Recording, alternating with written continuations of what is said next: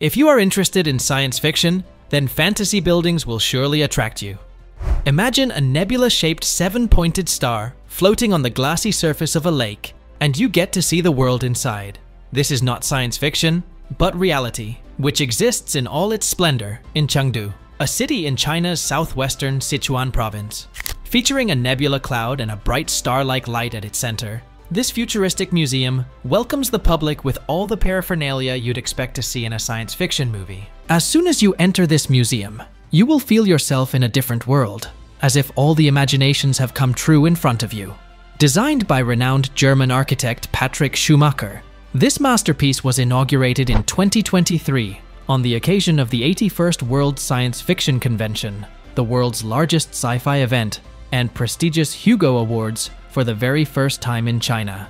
This event marks an important milestone for Chengdu and its science fiction community. Today, we will tour Chengdu's Science Fiction Museum, which is as mysterious from the outside as it is fascinating from the inside.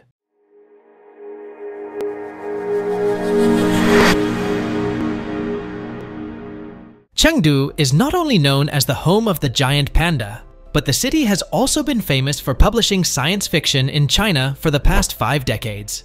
And this museum pays tribute to the rich legacy of Chinese science fiction authors. With a population of around 20 million, Chengdu City attracts local and foreign tourists due to its rich history, diverse culture, and fascinating natural scenery.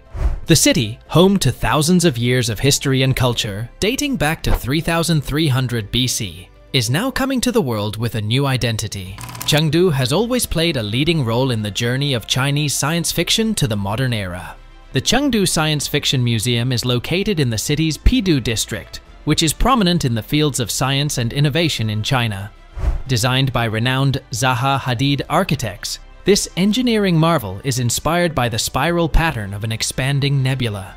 A designer of the construction company says that this museum is designed differently from every angle. From one side, it looks like a sloping mountain, while from the other side, its roof takes the form of a cloud. Aerial view of the museum depicting gold leaf masks, unearthed in recent archaeological excavations near Chengdu, dating back to the Bronze Age. The Chengdu Science Fiction Museum, built in Jingrong Lake, is not only a sight to behold, but also an engineering marvel, built on a vast area of 59,000 square meters. To host the 81st Annual World Science Fiction Convention, to be held from October 18th to 22, 2023, the construction of this mega project, 3 times the size of Sydney Opera House, began in 2022 and was completed in a record time of 12 months. Zaha Hadid Architects, the creator of this uniquely designed museum, has already completed a number of exemplary architectural projects in China. Among them, the magnificent buildings such as Beijing Daxing International Airport, Nanjing International Youth Cultural Center, Wangjing Soho, and Jockey Club Innovation Tower are particularly noteworthy. Using digital technology, the building has been designed to suit Chengdu's subtropical climate. After analyzing the weather and environmental parameters of the city, changes were made regarding the size and angle of the rooftop to protect the interior of the museum from direct sunlight. Chengdu Science Fiction Museum houses exhibition galleries, multifunction halls, theaters and conference centers, while the skylight central atrium at the heart of the building offers a mesmerizing view of the snow-capped mountains. Chengdu Science Fiction Museum conforms to the highest 3-star standard of China's green building program and uses a sustainable approach. The large roof canopy is adorned with a series of solar panels to help power the building, ensuring low carbon emissions into the atmosphere. In addition, the park adjacent to the museum has been landscaped with native trees and plants, which act as natural reservoirs for rainwater. Apart from this initiative has made it possible to increase biodiversity across the city, in addition to prevention and mitigation of flood disasters. The building's vast atrium is illuminated by a large natural skylight, allowing this part of the museum to enjoy direct natural views. There is also a wide floor-to-ceiling window to reduce the need of artificial light during the day, while facing the breathtaking scenery of high mountains. Chengdu's population has grown significantly over the past few decades, and the city has recently been listed among China's first-tier cities based on lifestyle, commercial opportunities, and transportation.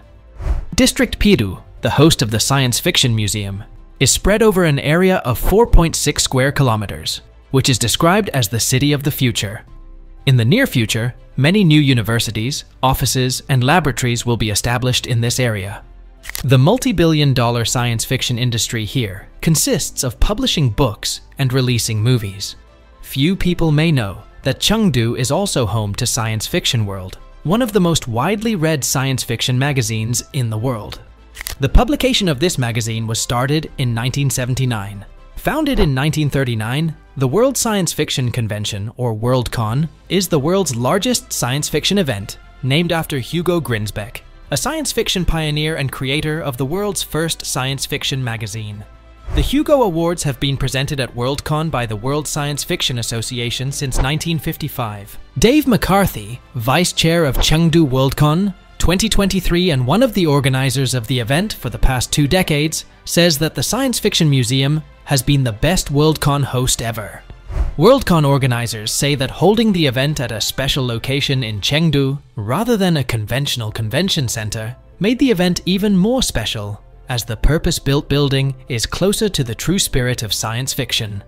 In 2015, Chinese writer Liu Saxon's The Three-Body Problem won the 73rd Hugo Award for Best Novel, followed by Chinese author Hao Jingfang's Folding Beijing in 2016. Bridging the past, present and future, the Chengdu Science Fiction Museum will be a center of inspiration and innovation, not only for the city, but for the whole of China. Created precisely for its unique location, the Chengdu Science Fiction Museum appears to float above the surface of the lake. The ripples in its composition emanate from a single point at the center of the ceiling, where the expanding nebula cloud is reflected in the center of the 7-pointed star. This scene transforms the entire museum into a vast cloud of stars that are radiating energy waves around it from different angles. After visiting the Chengdu Science Fiction Museum, many people feel that the outside world is primitive, slow-moving, and impermanent, as it takes some time to understand one's surroundings after returning from the world of imagination to reality.